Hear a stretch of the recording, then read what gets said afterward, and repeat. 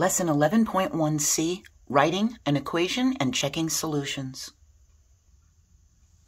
We can substitute a given value for the variable in a real-world equation to see if that given value makes sense for the situation. And we can check the solution to see if the given value makes the equation true.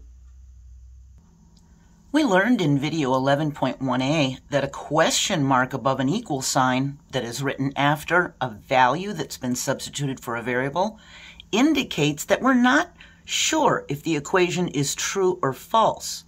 We have 17n is equal to 136. If we substitute an 8 there and we're not sure if this is true or false, we write a question mark above the equal sign. And remember, we can make a model or a quick drawing to help us organize the information to write the equation. We learned that in the last video, 11.1b, and these are linked in the description. Bob drove 37 miles. Now he has 15 miles left to drive to get to his destination. Write an equation to represent this situation and use the equation to determine whether he'll drive a total of 52 or 48 miles.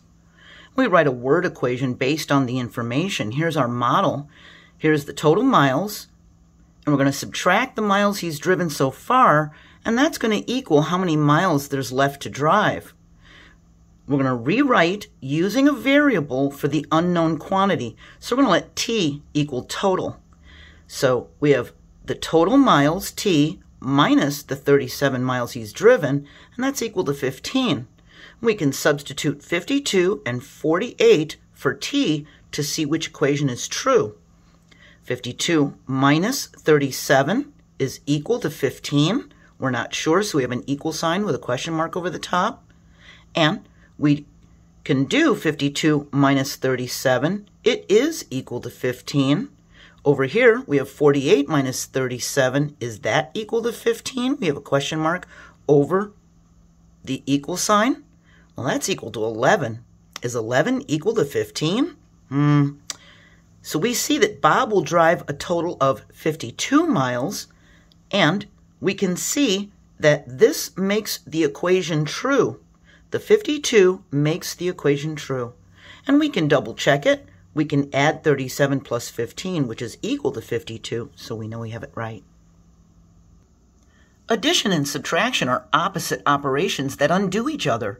This means we can use subtraction to check our addition and addition to check our subtraction. And multiplication and division are opposite operations that undo each other. This means we can use division to check our multiplication and multiplication to check our division. Sarah sells her homemade necklaces for $24 each. On Saturday, she sold $336 worth of necklaces. Write an equation to represent this situation and use the equation to determine whether Sarah sold 12 or 14 necklaces. We have the price per necklace that times the number that she sold is going to equal the total amount of income she made, the $336. We've got 24, because that's the price for each, times some number n is equal to 336.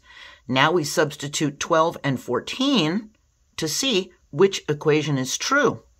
We have 24 times 12. Is that equal to 336? We have our equal sign with a question mark over it saying we're not sure if this is true. We can do 24 times 12 and we see it's 288. Is 288 equal to 336? No. So this is a false statement. 24 times 14, is that equal to 336? We do 24 times 14, and yes, it is equal to 336. We have 336 is equal to 336. Yes, this is true. So we know Sarah sold 14 necklaces. And we can double check our math by doing division. We can divide 336 by 24, and if we get 14, we know we did our math correctly.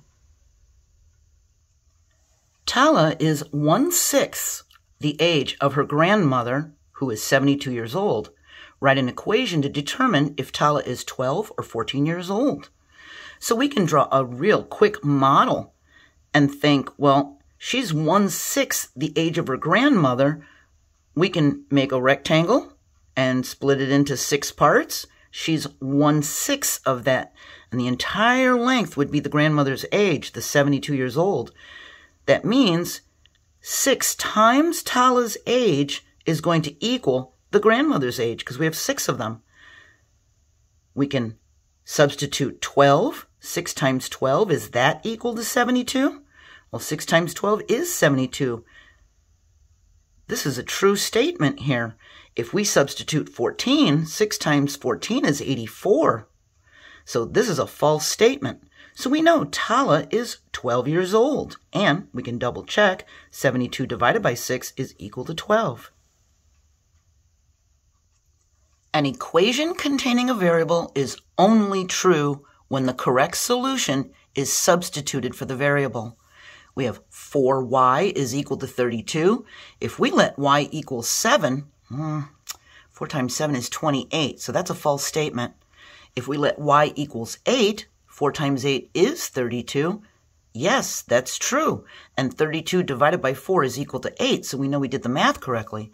So this equation is true when y is equal to 8.